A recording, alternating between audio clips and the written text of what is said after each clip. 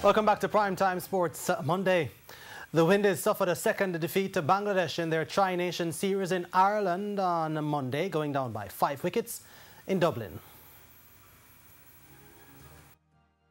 Having won the toss, and Shea Hope, who has been in good form opening the batting, put on 37 with Sunil Ambrus before Ambrus fell to Mashrafe Mortaza.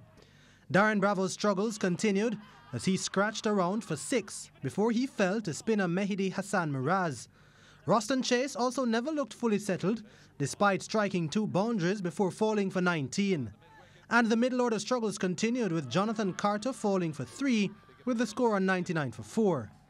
Captain Jason Holder then joined Hope and together the two steadied the ship.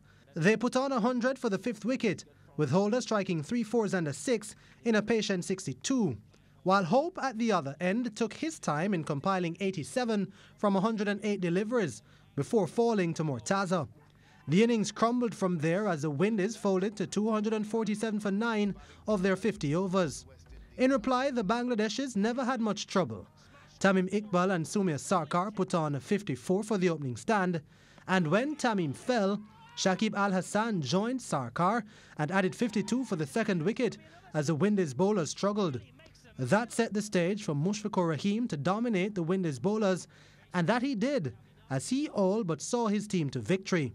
Mohamed Mithun also made 43, as Ashley Nurse with 3 for 53 and Jason Holder and Kemar Roach with a wicket apiece were the only wicket takers for the Windies.